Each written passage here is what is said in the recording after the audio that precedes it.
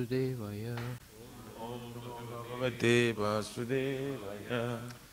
Janmadyasya yato niviyat itaratas chate suavigyaswarat. Janmadyasya yatam vayaritat chatir swavigaswarat. Tene brahma hidaya adhikavaye muyatiyat surayaha. Tenne Brahma Rudaya Adhikavaye Mojantiza Suraya. Tejo varimidam yata vinimayo yatra trisargo misha. Tejo Varimridan Jata Abhinimayo Jatra Trisargumrisha. Damna svena sada nirasta kuhakam satyam param dhimahi. Dhamna Svena Sada Nirasta Kuhakam Satyam Param Dhimahi. O my Lord Shri Krishna, son of Vasudeva. O my Lord Shri Krishna, son of Vasudeva. O all-pervading personality of Godhead. O all-pervading personality of I Godhead. offer my respectful obeisance unto you.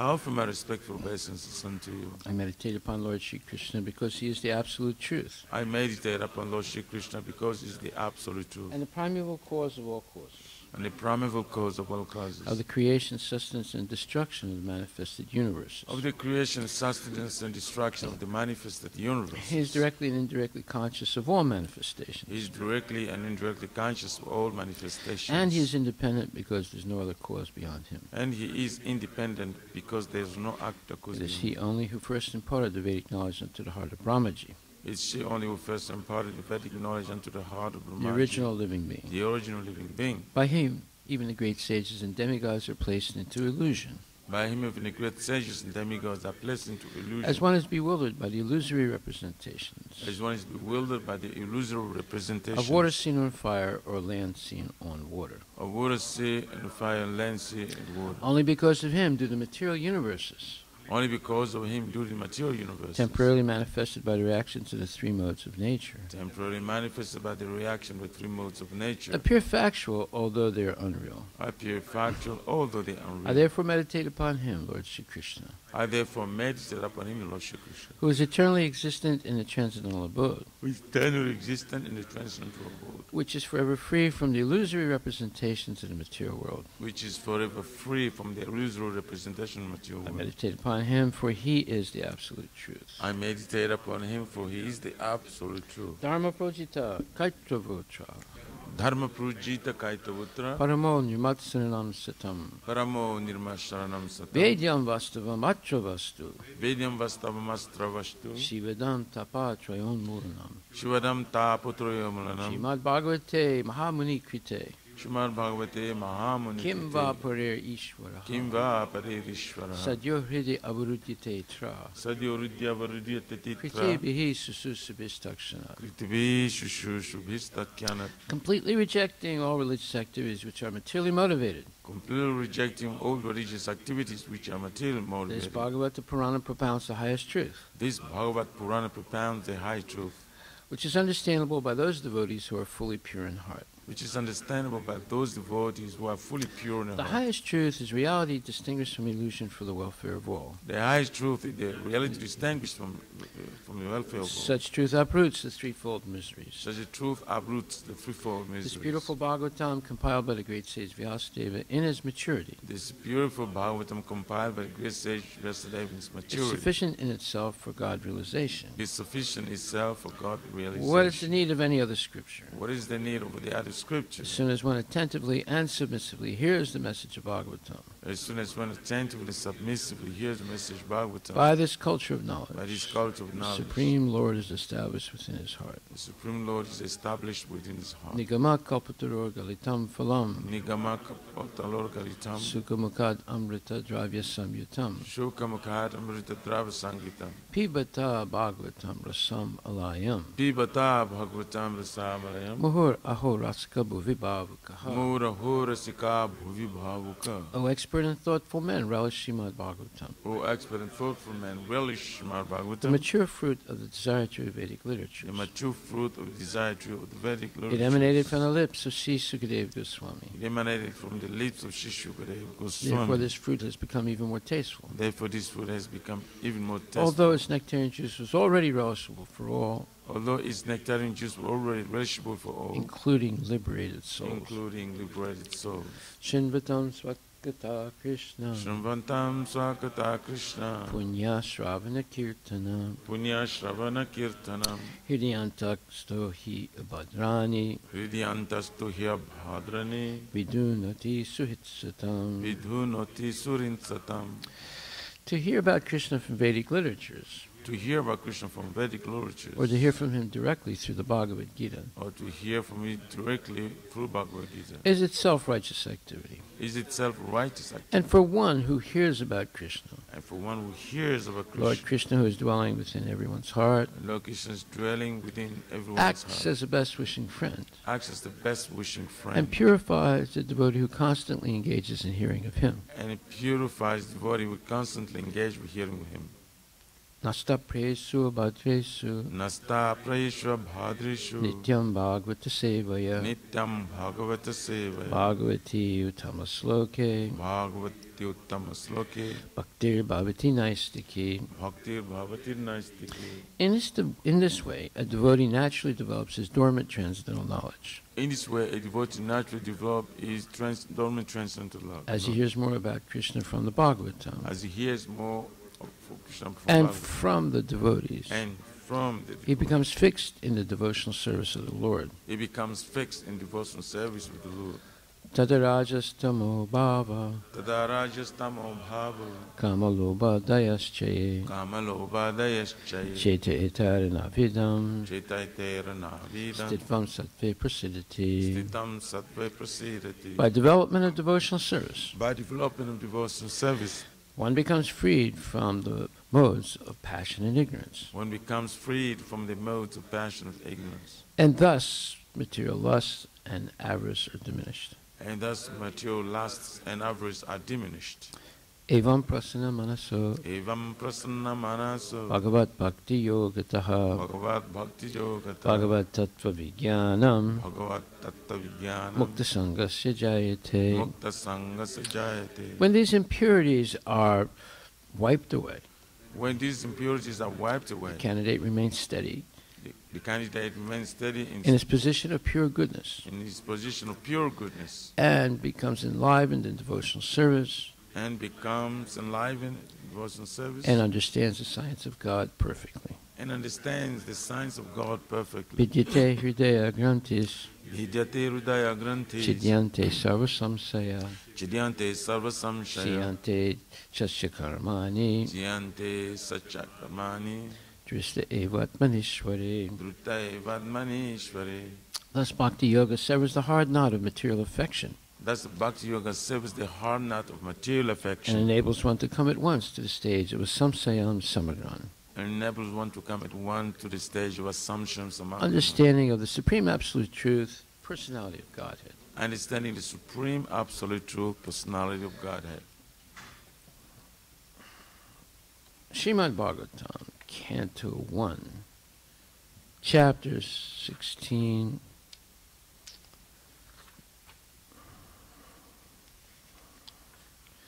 verse number 31. Atmanam chanasochami bhavantam chamarottamam devam pitrin rishin sadhun sarvam varam tatasraman. Translation. I am thinking about myself, and also, O best amongst the demigods, about you, as well as about all the demigods, sages, denizens of Pitraloka, devotees of the Lord, and all men obedient to the system of Varna and Ashrama in human society. Purport by His Divine Grace, A.C. Bhaktivedanta Swami Srila Prabhupada. To effect the perfection of human life, there is cooperation between men and demigods. Sages, denizens of the Pitraloka, devotees of the Lord, and the scientific system of Varna and Ashrama orders of life. The distinction between human life and animal life therefore begins at the scientific system of Varna Ashrama, guided by the experience of the sages in relation with the demigods, gradually rising to the summit of reestablishing our eternal relation with the Supreme Absolute Truth. The personality, or the Supreme Absolute Truth, the personality of Godhead, Lord Sri Krishna. When God made Varnashrama Dharma, which is strictly meant for developing animal consciousness into human consciousness, and human consciousness into godly consciousness, is broken by advancement of foolishness, the whole system of peaceful and progressive life is at once disturbed. In the age of Kali, the first attack of the venomous snake strikes against the God-made Varnashram Dharma, and thus a person properly qualified as a Brahmana is called a Sudra, and a Sudra by qualification is passing as a Brahmana, all on a false birthright claim. To become a Brahmana by birthright claim is not at all bona fide, although it may be a fulfillment of one's conditions. But the real qualification of a Brahmana is to control the mind and the senses, and to cultivate tolerance, simplicity, cleanliness, knowledge, truthfulness, devotion, and faith in the Vedic system, wisdom. In the present age, consideration of the necessary qualifications is being neglected, and the false birthright claim is being supported even by a popular, sophisticated poet, the author of Ramcharitamanas. This is all due to the influence of the age of Kali. Thus Mother Earth, represented as a cow, was lamenting the regrettable condition. Well, the author of Ramcharitamanas is Tulsidas. And the Ramcharitamanas is his own personal realization and feelings about Lord Ramachandra. The actual bona fide history of Lord Rama is the Valmiki Ramayana. Now, if you read the Ramcharitamanas, it is very poetic. It's chanted by North Indians all the time. But in spite of that, there are certain mistakes in it. So it's not Amala Purana like Srimad Bhagvatam or Bhagavad Gita. So there are a few mistakes. One of them is his absolute insistence that you must accept the birthright Brahmana. That's one. Number two, he says, just like you beat a drum, you should also beat your wife. This has become very popular in India. Men beating their wives. Is this right? Huh? Is it? Is it right? No? Well, that's bad. It's not worse, but that's bad also. No, we're talking about physically beating, not mentally, not whiplashing with the tongue, but we're physically beating. No, there's a lot of men beating their wives. I mean, some of those men, even in the United States, beat their wives or beat them up. And this is a mistake. Right? Krishna doesn't say things like that. However, a lot of the Ramayana is very poetic, and some very nice feelings are expressed by Tulsidas. But we should not consider it as Amala Purana, as a perfect scripture. There are mistakes in it. We should be concerned with Bhagavad Gita and Srimad Bhagavatam. If we understand Bhagavad Gita and then further Srimad Bhagavatam, you'll have all knowledge.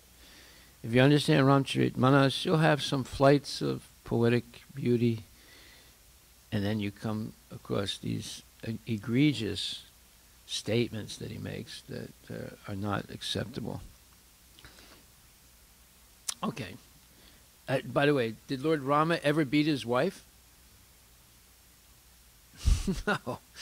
Did Krishna ever beat any of his wives up? And he had a lot of wives. He had to put up with a lot of lip service, but no, they never did that. So therefore, that's the example we should follow.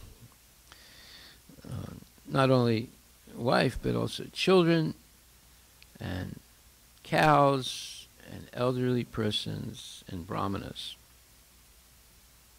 So if we come back to this Varnashram Dharma, it's very, very important. In fact, I've written a whole booklet about it. Prabhupada has given so much information about Varnashram Dharma. But he also says it's not possible to follow the original system. However, one can follow what's called Daiva Varnashram in modern times. So what is the difference between the original Varnashram Dharma and Daiva Varnashram? Well, if you read the pastime of Govardhan Puja, you'll understand. Govardhan Puja is an example of Daiva Varnashram. And an ISKCON temple is an example of Daiva Varnashram also. That is, that Daiva means spiritual, so it's spiritual or God-centered Varnashram. That is, all the Varnas and all the ashramas are centered around devotional service to Lord Krishna. Does that mean that the original Varnashram system is not centered around Lord Vishnu? No, it is, but not to the extent of Daiva Varnashram. Because what's promised in the traditional Varnashram system is people who are very addicted to sense gratification, they can get it by performance of yagyas. Whereas in the Daiva Varnashram system is not emphasizing those material benefits, but it emphasizes the spiritual benefits you get, such as Harinam Sankirtan, such as ecstatic chanting and dancing, ecstatic prasadam, ecstatic festivals, ecstatic hearing and chanting of Bhagavad Gita and Srimad Bhagvatam. So it emphasizes, Daiva Varnashram emphasizes the Ananda Maya Vyasad, emphasizing the natural tendency of the soul when it's no longer oppressed by the modes of material nature and all kinds of material desires. One feels natural ecstasy glorifying the Lord. So that's the major difference. Now, the whole idea of regulated activity in society, people following rules and regulations, is to help people gradually navigate from being in the modes of ignorance and passion and coming to goodness, and eventually from goodness going to transcendental goodness. But this can happen very quickly in the Daiva Varnashram system, and it happens very slowly in the Varnashram system. So very quickly a person can come to the temple even for the first time, and if there's an ecstatic kirtan going on, they can feel the happiness of chanting the holy name of the Lord. So that's one thing that the devotees have to realize, that if you're not happy, you cannot preach. You will be a failure. You will not be able to convince one person because you haven't convinced yourself to be Krishna conscious. So you won't be a preacher. You won't even want to preach. You'll avoid any opportunity to come on Sankirtan. You'll avoid opportunities of preaching even in the temple because you yourself are not happy. That means, just like one time Prabhupada was giving a lecture, this was in New Mayapur in France, And it was outside. It was a nice summer day. And many, many devotees were there. And he was explaining, Manmanabhava madbhakto madhyajimam namaskru mam evaisasi satyam te pratijane priyosime. Krishna says, always think of me. Become my devotee. Worship me. Offer your homage and respect to me. If you do this, I promise you that you will come back to me. And so Prabhupada said, yes, if you do this, you will be happy. And he saw one person that was had a sad face. He says, are you happy? And the devotee said, no, I'm not. He said, Manmanabhava madbhakto madhyajimam namaskru mam evaisasi satyante pratijane priyosme.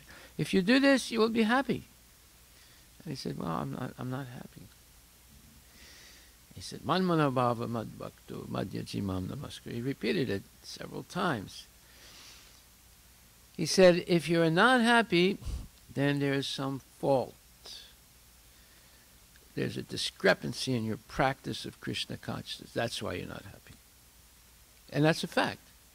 When we don't follow all the rules and regulations of Krishna consciousness, especially chanting 16 good rounds a day and even more, then we're not happy. We have a dour face, as they say in English. And we always see the cup as half empty and not half full. We always see the negative side. In fact, just like a fly, bzzz, it goes right on the stool, right? It doesn't go onto the nectar, it goes on the stool, right? So the mind of a person who's not happy will always go to the stool and find something to criticize and so forth. So the Varnashram system, especially Daiva Varnashram system, is based on Anandamaya Abhyasad, that the real nature of the soul is to be happy and to be ecstatic in love for Krishna. And if you actually engage in all these things and follow, especially those who are initiated, follow the vows of initiation, which is follow the regulative principles and chant 16 good rounds a day, you will be happy. It's by not following those rules and regulations that people become unhappy, even though they're chanting. But see, there's a quality of chanting. That's the whole point. The quality of, just like in life, there's the quality of a car, or a quality of a preparation, or a quality of a rug, or a quality of clothing, or quality. Everyone's looking for the quality. And when there's quality chanting, just like it's explained in Srimad Bhagvatam 1.8.26, it says that one must have a feeling when they chant. 1.8.36, where is it? 1.8.36.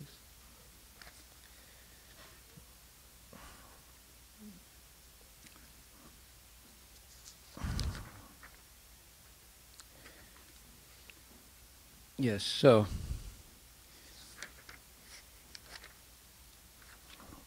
let me just chant. Sometimes I get mixed up here. 1.8, is it 36? Shinvatai, Shinvanti Gayanti Grinanti Abhikshanasa Smaranti Nandanti Tavehitam Jana. So this says, O Krishna, those who continuously hear, chant, and repeat your transcendental activities, or take pleasure in others doing so, certainly see your lotus feet, which alone can stop the repetition of birth and death. So let me just make sure this is the right verse.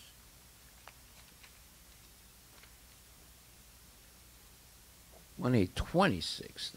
See, I made a mistake. Yeah. So in 1.8.26, that other verse is good too, but 1.8.26 it says,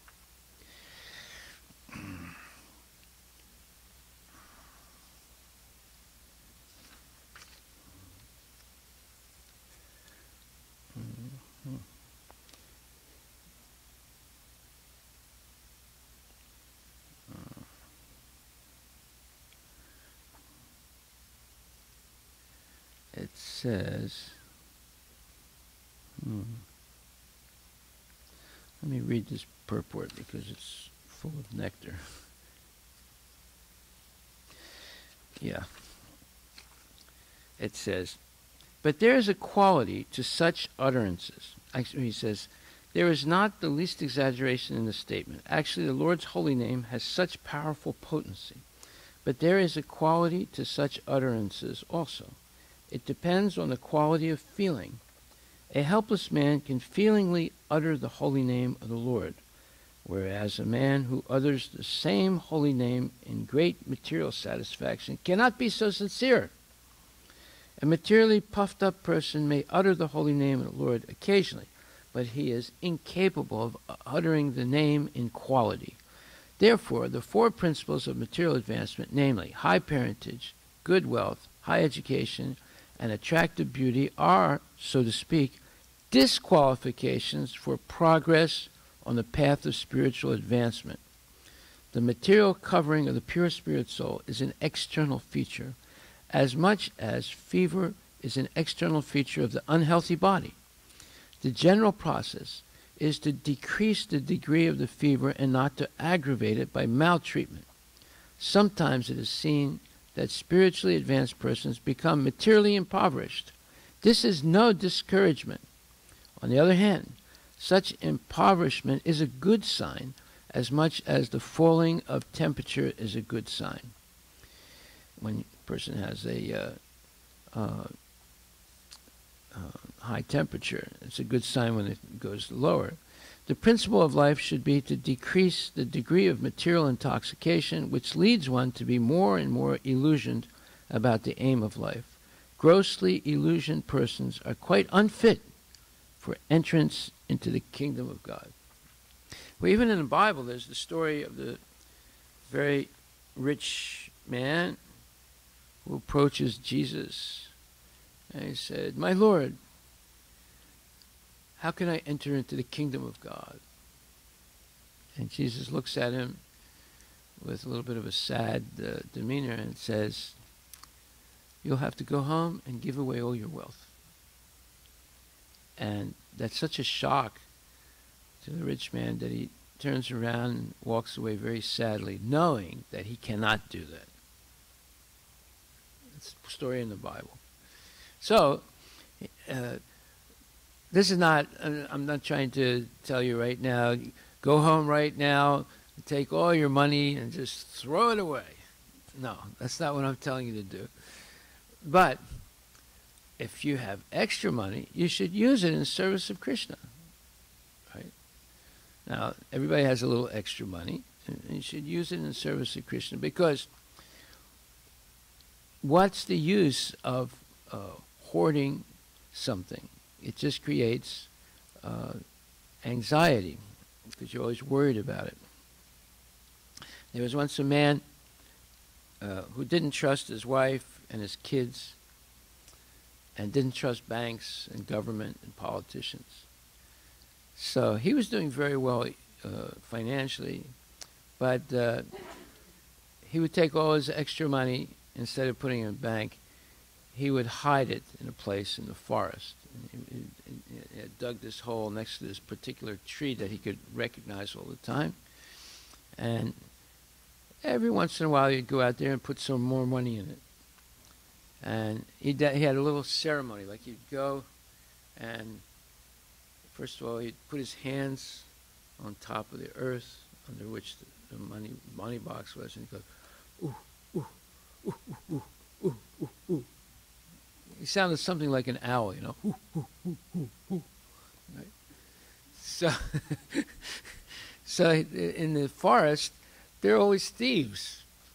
So one night he came, and he was going, hoo, hoo, hoo, hoo, hoo. And a thief heard it. He thought maybe it's an owl, but he said, but it didn't exactly sound like an owl. So he was trying to see in the dark what it was. And he tried to approach, but very quietly. And he could finally see the man who was there. And he was going like, ooh, ooh, ooh, ooh.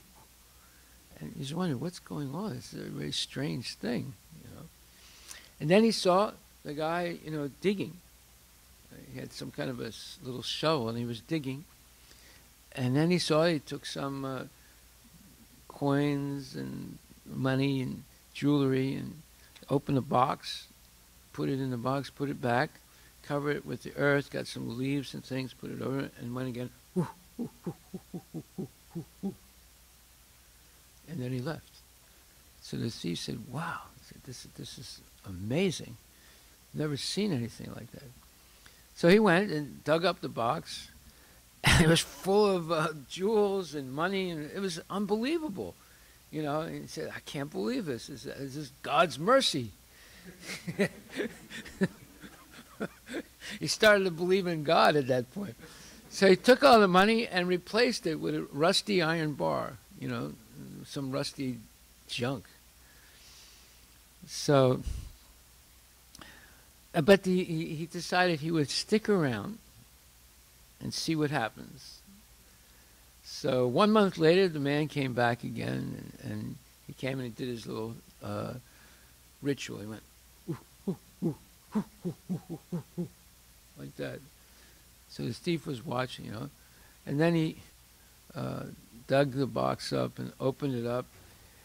And when he looked into it, he saw this rubbish. And he started screaming, ah! Like that. He went hysterical. And he was digging around and looking at the box and turned the box upside down and right side up. He was going insane, and he was crying out really loud. So the thief came out. He said, Sir, I was in the forest walking through here, and I heard you crying out. What's the matter? He said, the box, it's empty. He said, what do you mean it's empty? He said, there was jewelry in it and money, and it's not there. It's this rusty rubbish. He said, well, why did you keep it here? He said, well, I was keeping it here because I don't trust anybody. He said, but did you ever take anything out of it? He said, no, I was keeping. Why are you asking all these questions? He said, no, I just wonder, what's going on. He said, someone has stolen this. He said, well, why don't you just put the box back in the earth like before? He said, what do you mean? He said, because before all you do is go hoo, hoo, hoo, hoo, hoo, hoo, like that. You can do that again. And the guy was like confused, And then the thief just smiled and walked away. So this is what happens if we don't use things that can be used in Krishna's service. Use it or lose it.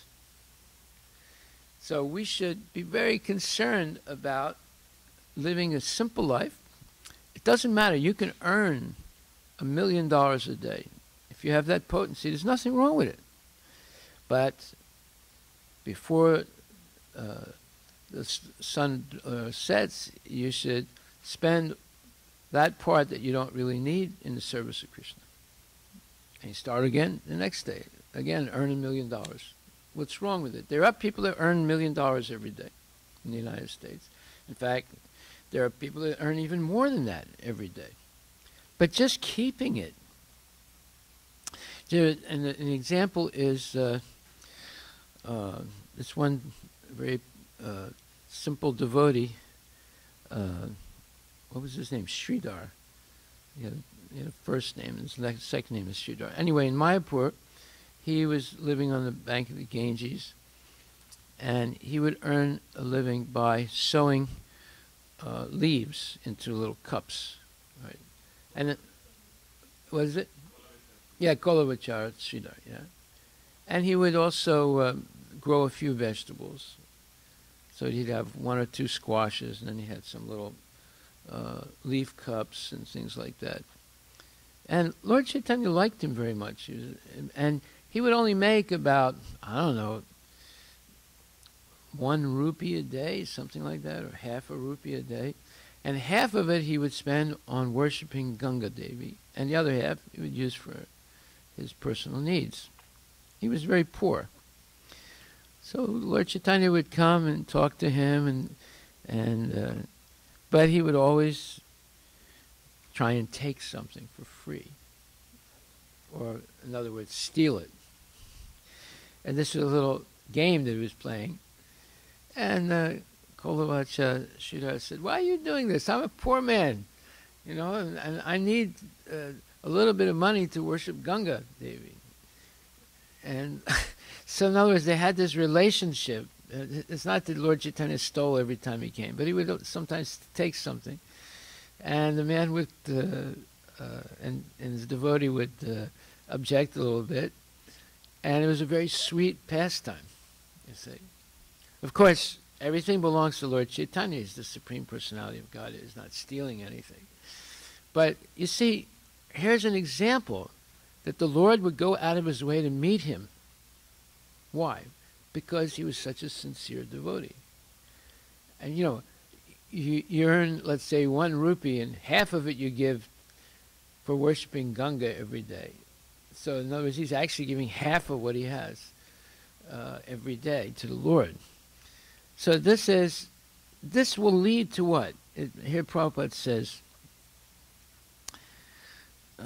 consequently, such materially puffed up persons are incapable of uttering the holy name of the Lord by addressing him feelingly, O Govinda, O Krishna. It is said in the Shastras that by once uttering the holy name of the Lord, the sinner gets rid of a quantity of sins that he is unable to commit. Such is the power of uttering the holy name of the Lord.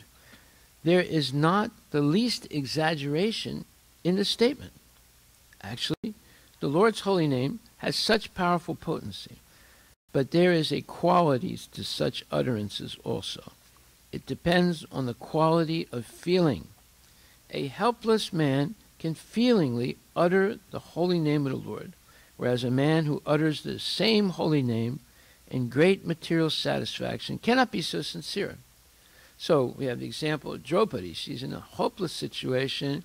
She's got 5 husbands. They're all big guys. They're ripped, as they say in English. They have strong bodies, but they can't do anything.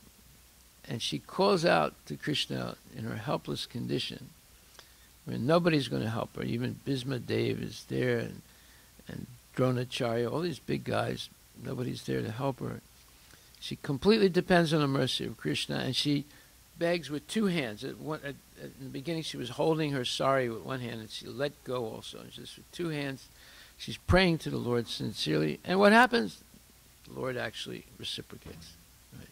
So that chanting the holy name with complete dependence on the Lord and with sincerity and feeling is something special that we should try and cultivate.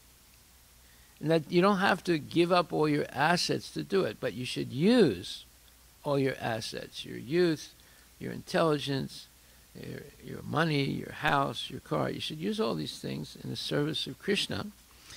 And then the quality of the utterance becomes significant. It depends on the quality of feeling.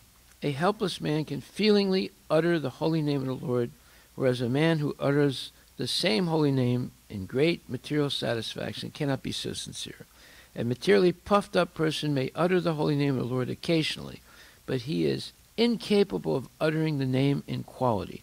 Therefore, the 4 principles of material advancement, namely high parentage, good wealth, high education, and attractive beauty, are, so to speak, disqualifications for progress on the path of spiritual advancement.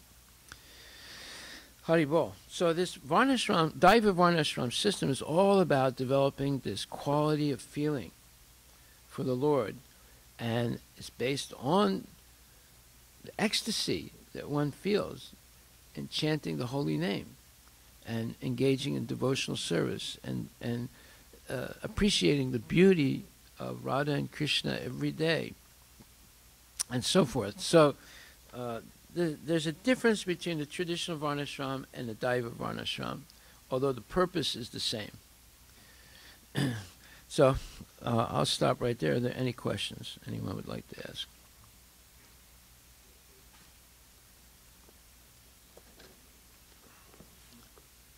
Yes.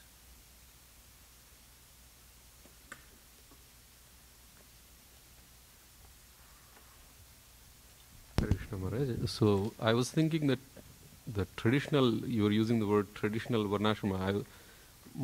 I thought that the Varnashrama itself was created by the Lord, so the original itself was supposed to be Daivi, isn't it? Well, Lord Chaitanya changed everything, in a sense, right?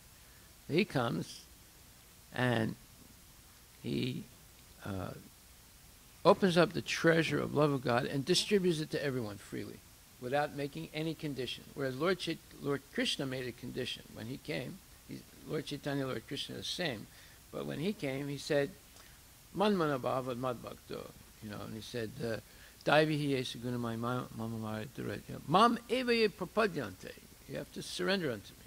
Sarvadharmam parityaja. Surrender unto me. Lord Chaitanya didn't say surrender unto me. He just said chant Hare Krishna.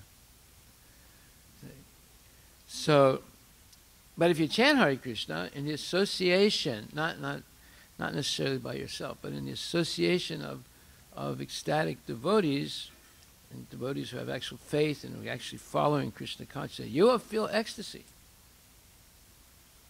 And we see that often. So that's the difference.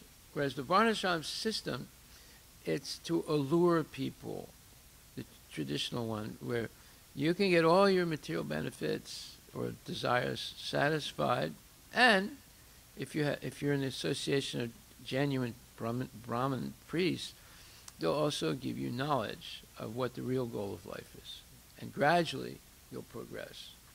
But it's a slow process. Whereas Lord Chaitanya's Sankirtan movement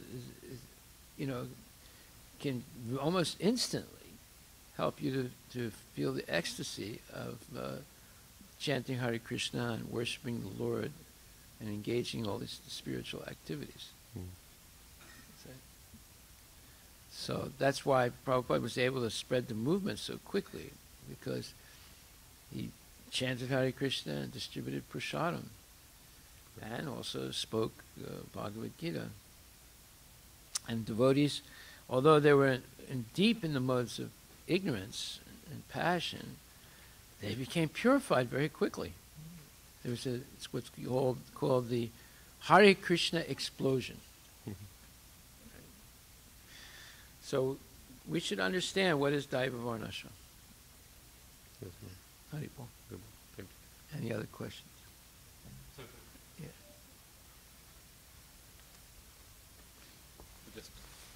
Just as a continuation or relation to that, so can we say that the traditional Varnashrama system, Maharaj, is based on like karma yoga, doing your duties and then gradually progressing from karma to it's a progressive slow, progressive process. Whereas Daivi Varnashrama is bhakti, taking up.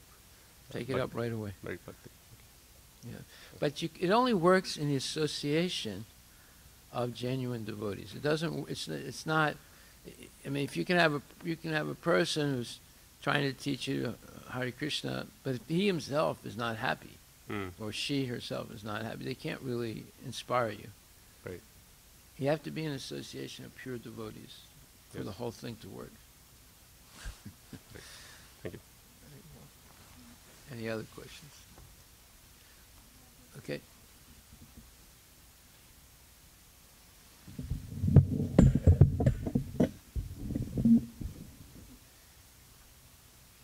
So my question is, is the traditional Varnashrama based on karma kanda or karma yoga? Well, it promises people material satisfaction in their material desires, as long as it's not sinful, right? Yeah. So people will be able to satisfy their material desires, and at the same time make gradual spiritual advancement, if they're in association of genuine brahmanas and devotees. Okay. Right. Yeah. But it's a slower process. Yeah. Because they have these strong desires that they want satisfied. So basically it helps them come from karma kanda to doing karma yoga. Yes. Which is serving Krishna through their work. Yeah. Yeah. Yeah. Thank you, Maharaj. Haribol. I read your homework. It was very well done. Yes. Speaking about Varnashram Dharma, when Chaitanya Mahaprabhu was conversing with Ramananda Roy and how to satisfy, he quoted verse, I can remember Sanskrit. Varnashram. Yeah, Varnashram, something. So, that Varnashram, Ramananda Roy referred to, which kind of Varnashram that? Is that Devi Varnashram or? No, it's a traditional Varnashram system. Traditional Varnashram, okay. By the way, it's so strict, no one would be able to follow it today. Right, that's the point. Yeah. So it doesn't work at the present moment. When Mahaprabhu came, that's why he introduced Devi Varnashram Dharma. Yeah. It's just like something like Brahmanical system. In Kali Yuga doesn't work. Only a Vaishnava is true Brahmin. Yeah. Also. Who say like that? Yeah. Yeah. There are no bona fide brahmanas in Kali Yuga, unfortunately. Only those that trained to be Vaishnavas. Well, I mean, you can see that. I mean, go to the other temples here. You'll see it. They're nice people, but they're right now they're doing Navaratri, and worshiping Durga Mata like she's the Supreme Personality of Godhead. Mm. And people are doing that piously, but they're hoping that their business does better. They're hoping this thing, that thing, and the whole thing is based on material benefit. Whereas bhakti is, I mean, there could be in the beginning some material desires, but ultimately one changes those material desires by dovetailing them into Krishna consciousness. Right. Yeah. I have an idea, Maharaj. If you could go in Bhagvatam, it's in the first canto, Dharma Svanushistam Pumsam. Yeah, Visvaksena Katasana. If you read that with Prabhupada purport, we might get more light about Varnashram Dharma. Because he speaks specifically about Varnashram. Dharma Svanushistam Pumsam. Visvaksena Katasana. Yeah. Not Padaya Yadiratim Shama Evahi. Occupational activities a man performs according to his own position are only so much useless labor if they do not provoke attraction for the message of the personality of Godhead. So, there are different occupational activities in terms of man's different conceptions of life. To the gross materialist who cannot see anything beyond the gross material body, there is nothing beyond the senses. Therefore, his occupational activities are limited to concentrated and extended selfishness. Concentrated selfishness centers around the personal body. This is generally seen amongst the lower animals. Extended selfishness is manifested in human society and centers around the family, society, community, nation, and world with a view to gross bodily comfort. Above those gross materialists are the mental speculators who hover aloft in the mental spheres, and their occupational duties involve making poetry and philosophy or propagating some ism with the same aim of selfishness limited to the body and the mind. Above the body and mind is the dormant spirit soul, whose absence from the body makes the whole range of bodily and mental selfishness completely null and void. But less intelligent people have no information of the needs of the spirit soul. Because foolish people have no information of the soul and how it is beyond the purview of the body and mind, they are not satisfied in performance of their occupational duties. The question of the satisfaction of self is raised herein. The self is beyond the gross body and subtle mind. He is the potent, active principle of the body and mind. Without knowing the need of the dormant soul, one cannot be happy simply with an emolument or decoration. Emolument means like decoration of the body and mind. The body and mind are but superfluous outer coverings of the spirit soul. The spirit soul's needs must be fulfilled. Simply by cleansing the cage of the bird, one does not satisfy the bird. One must actually know the needs of the bird himself. The need of the spirit soul is that he wants to get out of the limited sphere of material bondage and fulfill his desire for complete freedom. He wants to get out of the covered walls of the greater universe. He wants to see the free light and the spirit. That complete freedom is achieved when he meets the complete spirit, the personality of Godhead.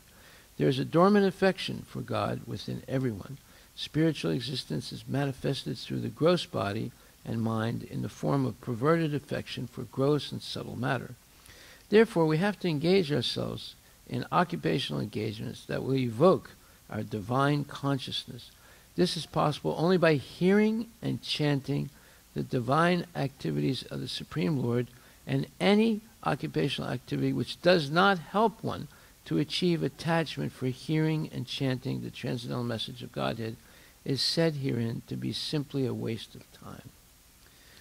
This is because other occupational duties, whatever ism they may belong to, cannot give liberation to the soul.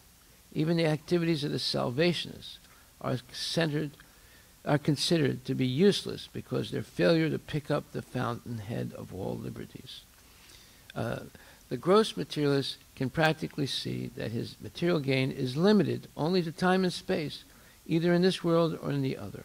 Even if he goes up to the Swargaloka, he will find no permanent abode for his hankering soul. The hankering soul must be satisfied by the perfect scientific process of perfect devotional service. So it's all about where you're going to get this ultimate happiness, and that is Lord Chaitanya's Sankirtan movement. And it says, thank you, Maharaj. But then what does Prabhupada purport says in this original verse from Bhagavad Gita, Chatuvarnam Mayashistam? Yeah, Guna Karma Vibhaga. Yeah, could we look into that? See, sure. 4:13.